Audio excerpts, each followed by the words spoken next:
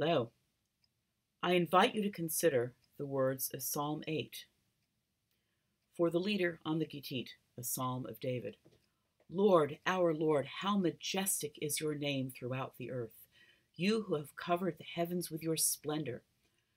Out of the mouths of infants and sucklings, you have founded strength on account of your foes to put an end to enemy and avenger. When I behold your heavens, the work of your fingers, the moon and stars that you set in place, what is man that you have been mindful of him, mortal man that you have taken note of him, that you have made him little less than divine and adorned him with glory and majesty? You have made him master over your handiwork, laying the world at his feet, sheep and oxen, all of them, and wild beasts too, the birds of the heavens, the fish of the sea, whatever travels the path of the seas. O Lord, how majestic is your name throughout the earth. To me, the psalmist's core message is that the most unique gift that the Almighty has endowed upon humankind is our intelligence, our ability to shape the world around us. Like many Americans, like many committed American Jews and lovers of Israel, I am deeply troubled by changes already happening in American society. I'm offering you here not a screed against the new president-elect, but a plea to return God-given, honest, critical thought in these increasingly troubled times. As many commentators, Democratic and Republican alike, have observed, one of the most frightening aspects of the past presidential campaign was the propensity of nearly half of the U.S. population to look no deeper than slogans to choose the person who will exert more influence over the future of our planet than any other single individual. Given the terrible sinat chinam, the Hebrew term for destructive, meaningless hatred that's already tearing apart our society, the nature of the courts, the crucial climate decisions at hand, the new president's influence will last far beyond his own years in office. Yet how much more overwhelming must God's power be if God could bestow such mighty powers on humankind?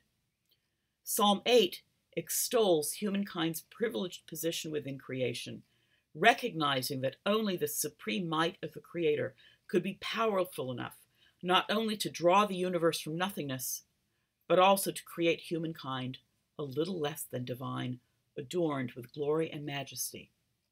Psalm 8 is included in the Jewish daily liturgy among the Psalms of the daily Mariv or evening prayer service. Roman Catholic tradition includes Psalm 8 in the Masses for the beginning of the New Year and for the season after Pentecost, and it's used widely in Protestant traditions. My illuminated paintings of this poem, one of my favorites of all the Psalms, express the psalmist's awe at humanity's remarkable powers, the intellectual power to understand the world, the power to appreciate and articulate our own position in creation, even given that we mortals are a mere shadow of the all-encompassing supremacy of the divine, symbolized here by the surrounding cosmos. On this Hebrew illumination, the expanding star pattern is composed of whirling triangular deltas, the Greek letter used in scientific notation to symbolize change.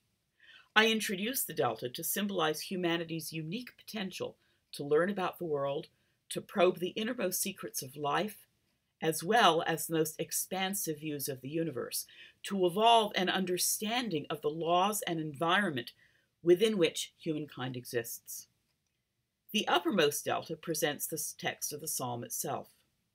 This second level delta presents images that probe the DNA molecule, the chemical basis that defines all life forms. The angle at upper right presents the double helix pattern of the DNA molecule itself, as well as a depiction of an individual chromosome. This delta's two opposing corners present, at left, an electron microscope image of high-density liquid crystalline DNA, and at lower right, an image of DNA phase transition. The third layer down introduces imagery drawn from modern astrophysics. The red-barred gray angle at the upper left presents the celebrated image of the cosmological 3-degree background microwave radiation through which, in 2003, astrophysicists dated the Big Bang and thus determined the age of the universe, part of the work which won the Nobel Prize for Physics in 2006. At center right is an image of a star cluster and nebula. At lower left, a Hubble Space Telescope image of a star formation area in a gas cloud.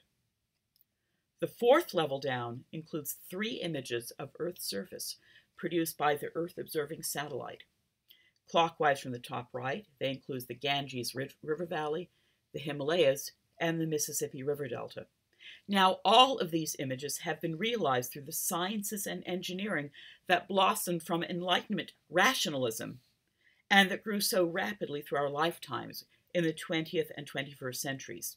Yet, all of the splendor of humankind's wondrous achievements and gifts is surrounded by the Almighty, invisible yet perceptible in the very existence of the cosmos. The English text of the psalm is surrounded by imagery of human creativity evidenced in the arts.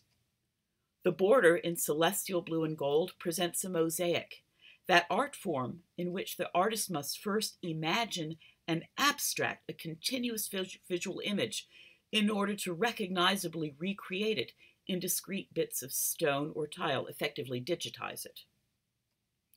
The mosaic here carries 2 great statements of humanity's amazement at its own brilliance.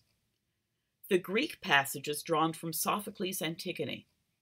Many wonders there be, but naught more wondrous than man.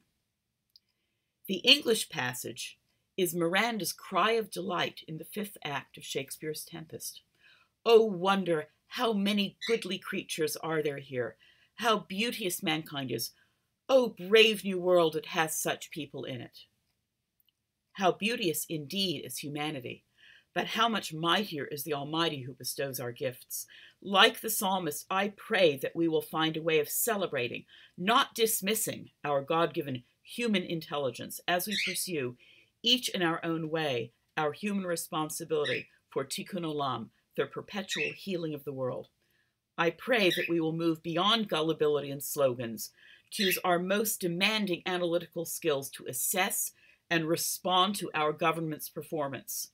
Only by keeping our wits about us, by demanding honesty and true humanity, can we truly care for this brilliant world that the divine has given into our hands. If you'd like to acquire one of the last remaining new copies of I Will Wake the Dawn Illuminated Psalms, please visit my online gallery shop, where you'll also find links to limited edition prints of my paintings. And you may also enjoy my new book, published in September 2016, Kabbalat Shabbat, The Grand Unification. Please do keep in touch and enjoy and care for this beautiful world that we are given.